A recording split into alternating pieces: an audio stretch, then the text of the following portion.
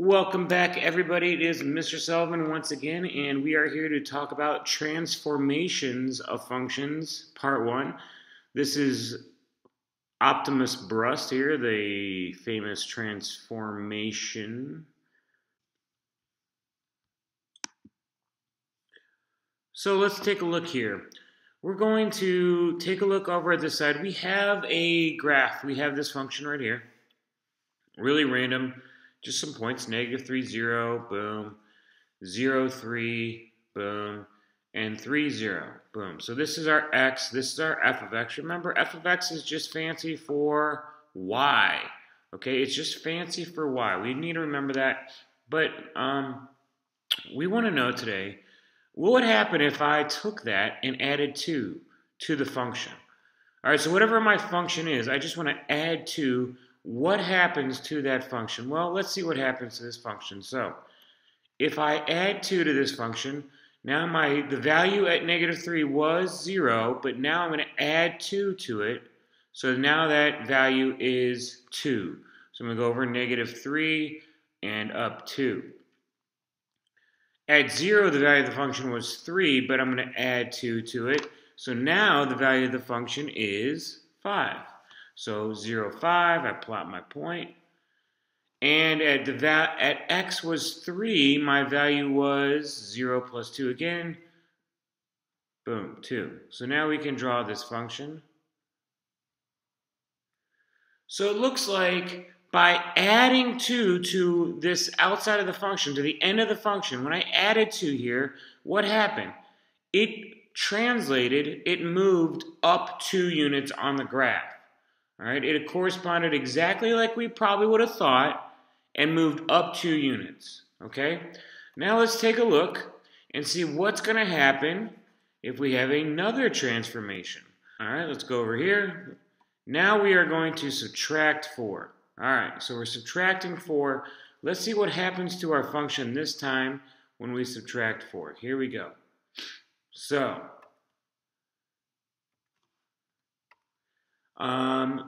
at -3, my value of y was 0, but I'm going to subtract 4 from that. So that's 0 minus 4, so it'll be -4. So I go to -3, my point, -3, -4, 1, 2, 3, 4, and we have it. Over here, now I'm going to subtract 4 again. 0, 3 minus 4 is going to be -1. So, -1 is right here, 0, -1. Last but not least, at x is 3, my y value was 0. Now I'm going to subtract 4 again. So now my new y value is over 3, down 4. We can look at my graph right here. Bada bing, bada boom. And there we go.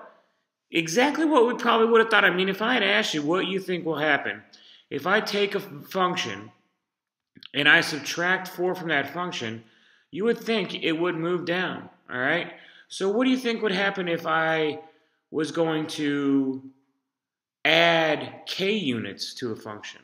What do you think would happen if I added k units to this function?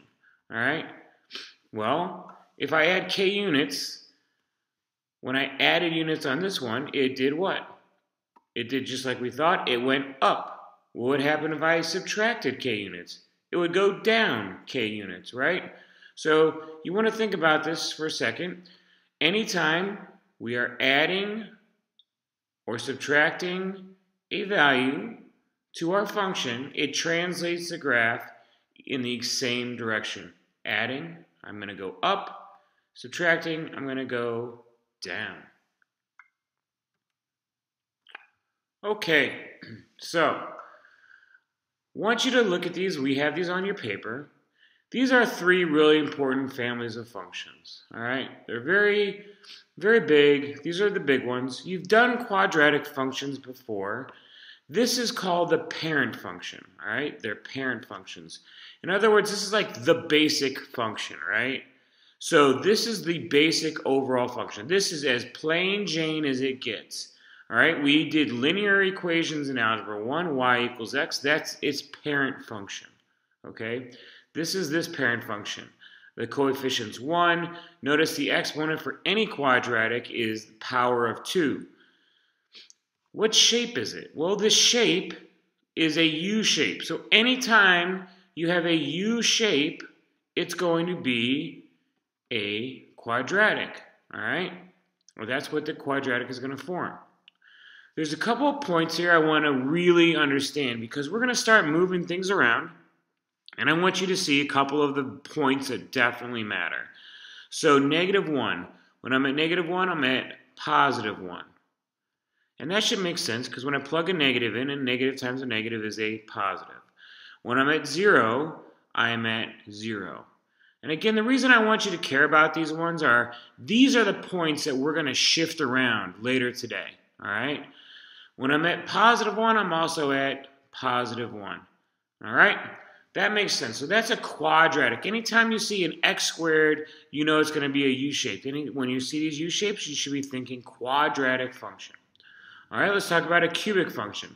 These are a little bit different, and here's why. When I plug a -1 in, a -1 to the third, negative times a negative is a positive, times a negative is a negative. So when I go over 1, or left 1, I go down 1. I still have my 0, 0 point, and I have my 1, 1 point. But these go down, or they come up, and they go a little bit almost flat, and then it comes up on the other side. Okay? Absolute value functions, these are not U-shaped, these are V-shaped. All right? Some of you draw your U's like V's. When you are drawing a graph with an x squared, you need to make sure it's U'd, it's round at the bottom. When you are drawing an absolute value function, you need to make sure that you are drawing it straight, like a V. Okay, so the great thing about absolute value, anything inside an absolute value becomes positive. So the absolute value of -1 is +1. 1 over 1, up 1. The absolute value of 0 is 0. The absolute value of 1 is 1. Okay? And you'll notice this is kind of like a line, right? The slope of this line is a +1, up 1, over 1, up 1, over 1, up 1, over 1, up 1, over 1, up 1, over 1. The slope of this line is -1, right? It's kind of like we're making two distinct functions. But the reason why this happens is, imagine -x, the absolute value of that was going to be what? X, right? So you have to be very careful there. All right, we now have that. So let's see what happens if we add a value to the inside of these functions. So we know that if we have a function such as this and we add a k, on the end it goes up k units. If we subtract k units, it goes down, right? All right, so now I'm talking about the inside. So like x plus 4 squared. What happens there? Or x minus 3 to the third. What happens there? Let's take a second and see what happens when we do those shifts. All right, let's go to Desmos. So this is Desmos. I have our function here. This is our base function. So you have to remember now, the one in green is going to be our base function. So now I'm going to put in here x minus 4 and square it. X minus 4. So if I plugged in x minus 4, you would think minus left. But let's go over here. Remember, our green is our parent function. What happened when I put in minus 4 here? It actually went to the right, didn't it? All right? Now I'm going to change this a little bit so we can do some all at the same time. Now you can see, all right, when I'm subtracting something here, any number I'm subtracting is going to the right. That's crazy. All right? Now I want you to think about this. I'm going to subtract a negative number. All right? Subtracting a negative number is like adding a number, correct? So this would be like hx plus 4. Let's try it. Let's see what happens. X plus 4. It shifted it to the right 2 units. Okay, so we should probably check this out with our other parent functions. Let's see here. Here's our parent function of a cubic. It comes up and turns nicely. Let's try it.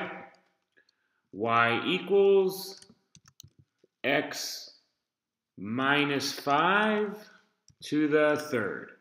X minus 5 to the third moved us 5 units to the right. It's the opposite. So when I put it on the inside, it's doing the opposite of what I would expect. Let's change that to plus. Plus moved it to the left. All right? So right now, it appears as though anytime I put something inside here, it's doing the opposite of what I would expect. Let's try another one. Y equals, let's find some absolute value bars. X, we need our parent function. There's our parent function. All right, so our parent function right now is in purple. Okay, and x minus 6 on the top one. So minus 6, you would think it moves left, but instead what happened, it moved it to the right. Okay, let's say I add 6.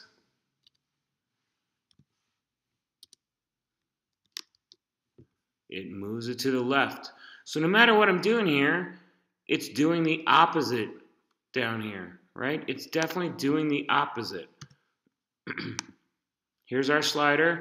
I'm adding 4.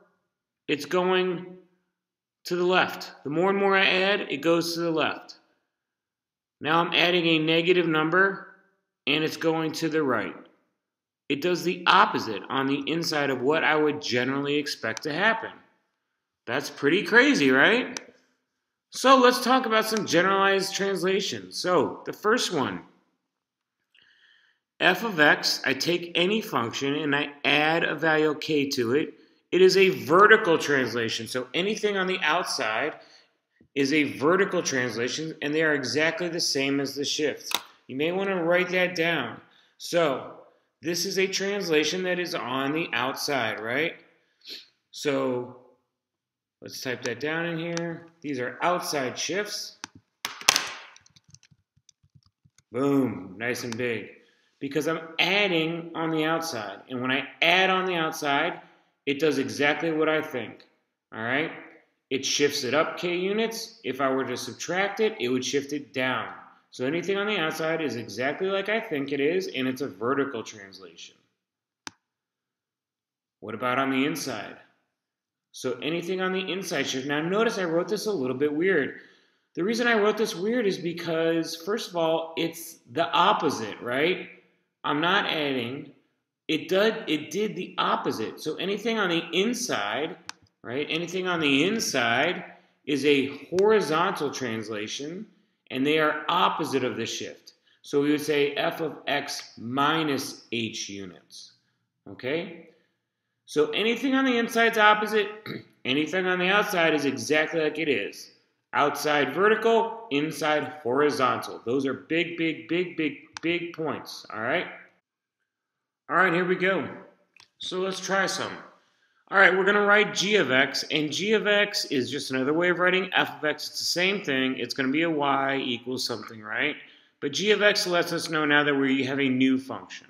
All right, so we're going to write g of x in terms of f of x after we do a certain transformation. And that transformation here is we're going to translate the graph right 3 units and up 2.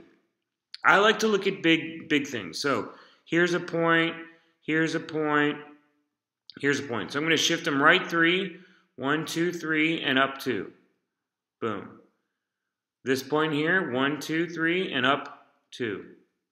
And then this point, 1, 2, 3, and up 2. And I'm going to do my absolute best here to make this look like a semicircle, and that's terrible. But you can do a better job than I can probably, all right? All right, so now let's talk about what is g of x. All right, we're going to write g of x in terms of f of x. So let's write f of x here. Now, any shift on the inside is a horizontal shift. How many units did we shift horizontally? We shifted right 3. Now you need to remember, anything on the inside is doing the opposite of what we think. So instead of plus 3, I'm going to put a minus 3 because it's the opposite for horizontal shifts. anything on the outside is exactly like I see it. I'm going up 2, so I'm going to do plus 2. So my new function, g of x, is f of x minus 3, a right shift, plus 2, a vertical up shift. I want you to pause for a minute and try this one on your own. Draw it yourself, and then try and write the g of x equation.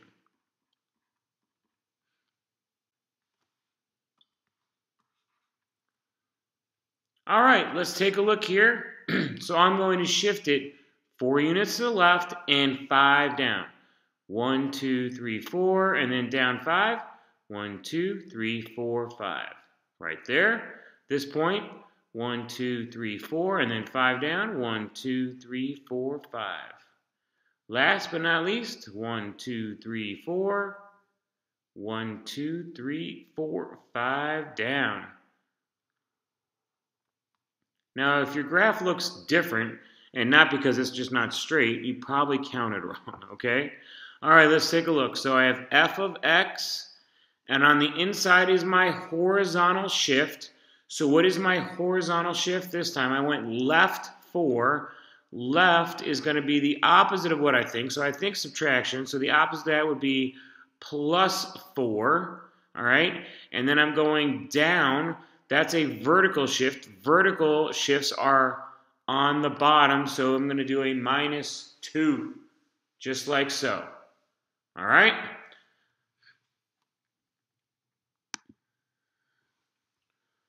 Okay, let's take a look at this function. So we're going to do 2. I'm going to do the first one, and I'm going to try and let you do the second one. We need to write a function that is a translation of the parent function. All right. So you remember now, this is a U shape, so it's a quadratic. So I'm going to just start with that. So a quadratic, we'll call f of x, is equal to x squared. So we have something squared here. All right, let's see. Now if you recall, our points were 0, 0, negative 1, 1, and 1, 1. So let's see, how many did I shift for this point? I went to the right, 1, 2, 3, 4. 4 to the right. How many did I go up? 1, 2, 3. I went 3 up. So a horizontal shift is on the inside, and it is the opposite. So the opposite of plus 4 is minus 4. The vertical shift is on the outside, and it is exactly like we think. So it is plus 3. So the first thing I did was I identified the parent function, then I identified the shift, okay? I want you to pause the video and try this one on your own. Great. So let's take a look here. I have g of x. It's a v. The parent function is the absolute value of x because it's a v. Here we go. So I know I'm going to have x and a horizontal shift and then a vertical shift. So let's see my horizontal shift. It looks like it only goes one spot, right? Because it was a v at 0, 0, 1, 1, and negative 1. So it goes left 1. So the opposite of left 1 is plus 1. How many am I going down? 1, 2, 3, 4. And that's an outside subtraction of 4 because outside is exactly like I expect it to be. All right? There you have it. Do the best you can on this. All right? There's not a lot of practice questions, and the reason is it takes a lot of space, and I honestly think that once you try one for real, legit, it works. If you need to, though, take another crack at that corrective assignment. All right? I hope you're in the moment. I hope you're learning a ton. If not, make sure you ask for help as soon as you can. Sully out.